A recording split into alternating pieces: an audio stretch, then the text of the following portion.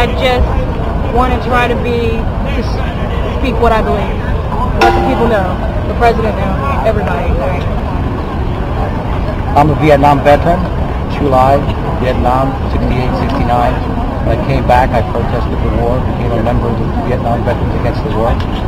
We were lied to back then with the Gulf Talk Incident, and the Ellsberg papers came out. We have instant replay today here to support the Iraqi Veterans Against the War. They're basically my grandchildren. I'm Laura Kessler, and I'm here to talk about the post-traumatic stress disorder that the soldiers are getting. It's worse than any other war. It isn't visible, so no one treats it. It's not being addressed in the hospitals.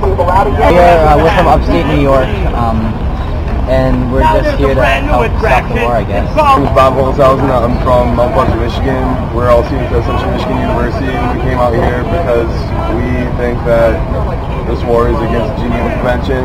It's against international law, and it's absolutely not in the best interest of anybody except powers that be. Okay, I'm Annika. I work at Campus Progress, which is an organization that does progressive organizing on college campuses. So I'm lucky enough that I can take off work, come out and protest against the war, put another body on the streets, get more people to pay attention to the fact that young people care about war and are really ready to take action to end the war.